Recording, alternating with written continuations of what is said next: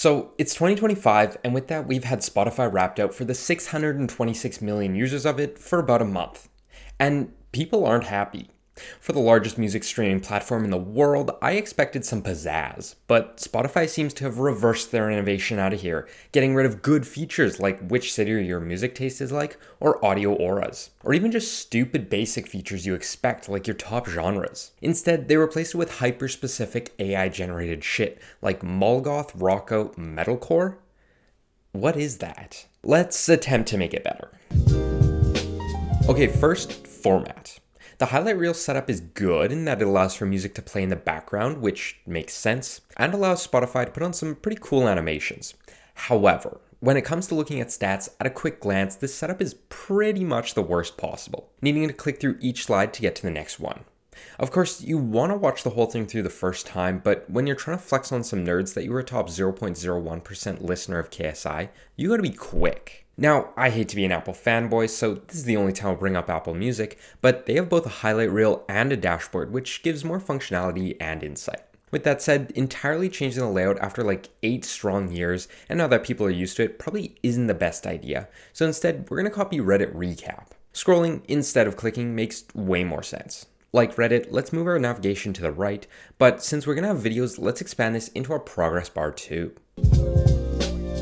When I look at this layout, my first question is why the share button isn't immediately and always visible, and why everything is so damn far away. We get it, pushing everything to the top looks good, but all the important shit should actually be at the bottom of the screen, where it's easier to reach. Spotify only works in the app, unlike Apple Music, sorry guys, which is accessible online, so we don't need to worry about a giant ass browser bar getting in the way of our navigation. Let's make a share button and put it down here, since that's literally the reason behind why Spotify Wrapped is so successful. That'll automatically pause the video when it's clicked. Speaking of pausing, do we really need this button? Spotify Wrapped is quite clearly catered to Gen Z, and if any of them don't know the whole tap to pause feature on every single social media platform, then that's their issue. This way, we can get rid of the pause button, keep the X up here, and move the volume to the bottom.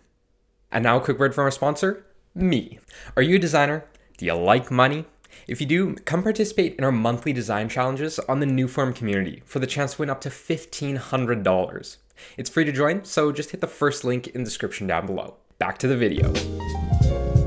I'm thinking we could break down Wrapped into chapters. Now, my plan was to have 4 chapters named Songs, Artists, Genres, and Evolution, but ChatGPT had some much better suggestions that we'll just pretend I came up with. We're going to put these into a drop-down chip at the bottom of the screen so you can easily skip to the part you want.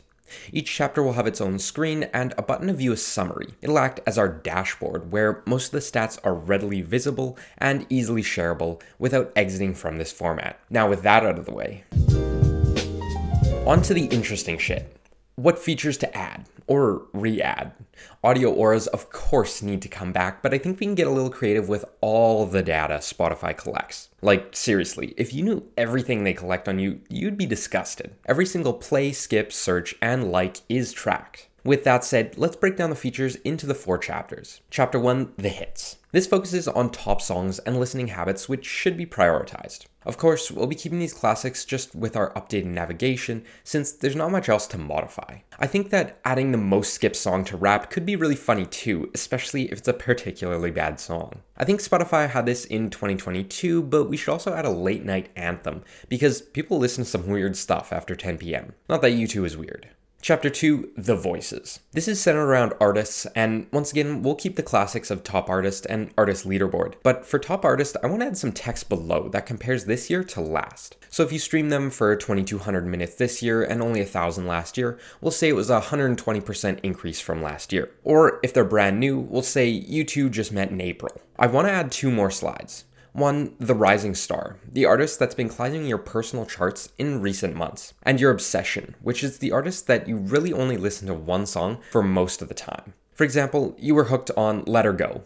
87% of your passenger streams came from this one track. Chapter 3, the vibes. This is where we're going to have some fun. In past years, Spotify has come up with some really intuitive ideas on how to display the vibes of your music, but completely flopped this year. Audio Aura is just an unmatched idea from last year. It basically matches songs to colors and creates a sweet mesh gradient as a result. The only missed opportunity Spotify had was to include it this year and allow users to compare their auras from previous years. Here's also a good place to put their top genres for the year. I also had a really weird idea to represent the vibes. Fruit. Now, bear with me for a quick second. Most fruit is pretty universally known, very easy to represent with something like emojis, and quirky, but simple enough to make it easily shareable. Plus, then I can make a pie chart and call it the fruit pie. It's a win-win. Chapter 4, The Journey.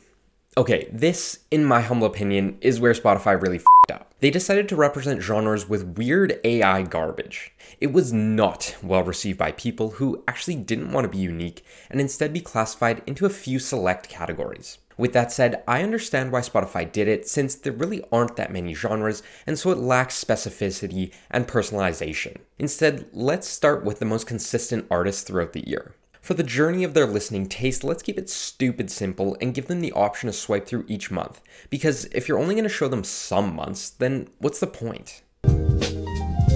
Okay, so we briefly touched on sharing, but honestly, Spotify, you gotta beef up your game here.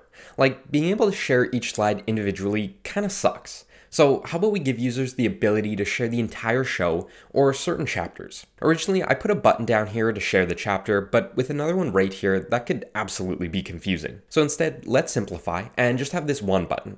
When you click on it, you get 3 options: share slide, share chapter, or share wrapped. When you share a chapter or an entire wrapped, the person you send it to will see your name at the top, just so they don't get confused if it's yours or theirs, even though they'll pick up on it pretty quick when they see your top artist is KSI.